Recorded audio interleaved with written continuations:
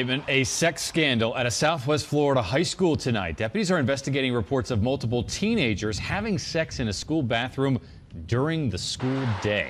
Girl told deputies it happened at South Fort Myers High on Wednesday morning. I'm Jeff Butera. I'm Krista Fogelsong. The incident report says there was one girl inside the bathroom and 25 boys were seen going in and out of that bathroom.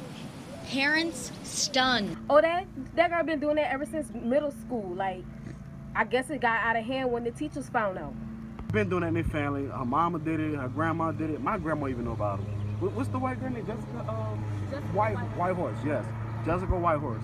Nasty. They all get caught fucking in classrooms. All of them. That is one low-down, trifling ass family.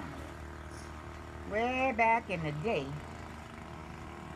her great-great-grandma is the reason Rosa Parks sat in the front of the bus because she was back there sucking. Rachel Polanski, ABC 7.